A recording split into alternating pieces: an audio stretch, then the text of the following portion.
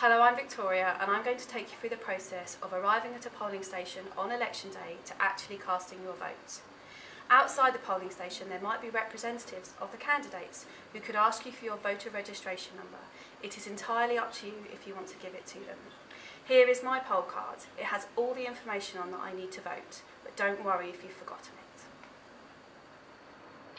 There might be more than one registration desk. If there is, check your road name on the list to see where you need to go. I live on the High Street, which is on this list, so I need to go this way.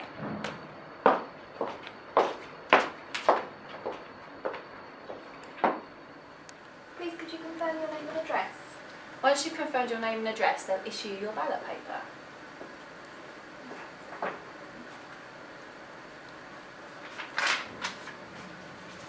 Thank you, and that comes back into the box just here. Thanks.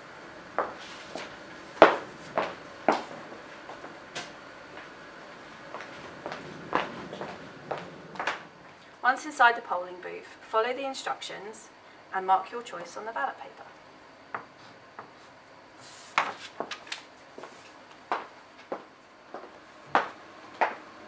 Put your ballot paper in the box. It's that easy. Thank you for watching.